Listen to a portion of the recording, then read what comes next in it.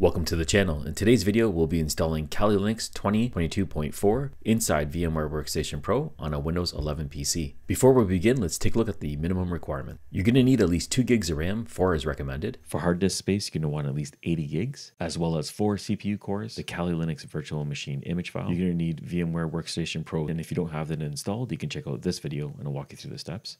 All tools and links will be in the description below. If you found this video useful, please give us a like. Now let's get to installing Kali Linux.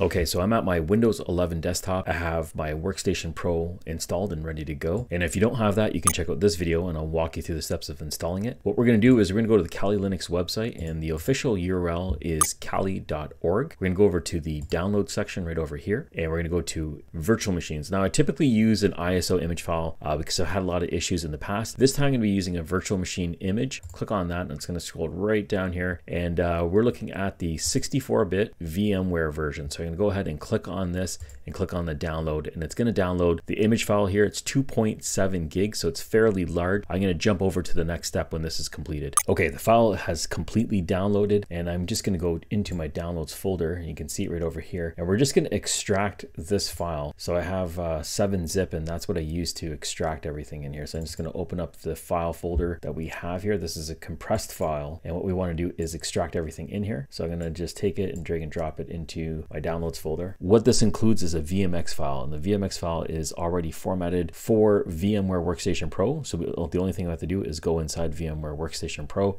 and open it up.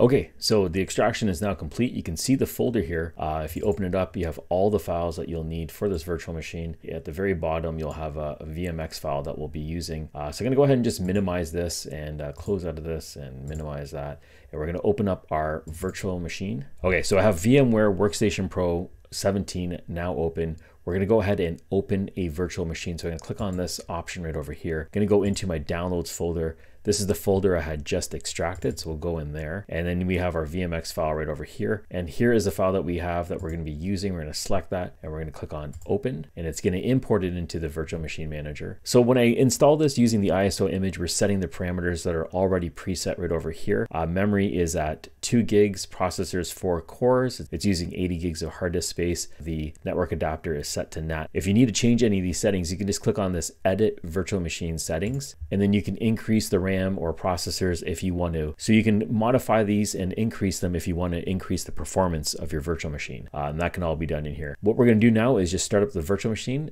for the first time, and we'll click on the power on this virtual machine option and we'll watch it boot up here. Just click OK.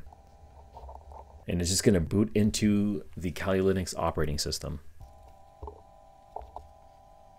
Okay, and it brings us into the login screen. The default username and password is going to be Kali. So I'll just go ahead and type that in here. Okay, and then click on login. And there we go. We're at the desktop of Kali Linux inside VMware Workstation Pro 17. And typically what you want to do is use the operating system as your main desktop. If you want to just jump over into full screen mode, you have the option right over here.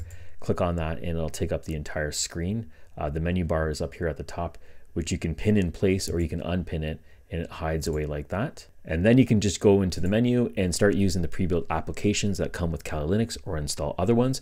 But that's how you do it. That's how you install the operating system inside VMware Workstation Pro 17. I hope you found this video useful. If you did, please smash that like button. If you have any other questions, please go ahead and put them in the comments below. Thank you for watching, and I'll catch you on the next one.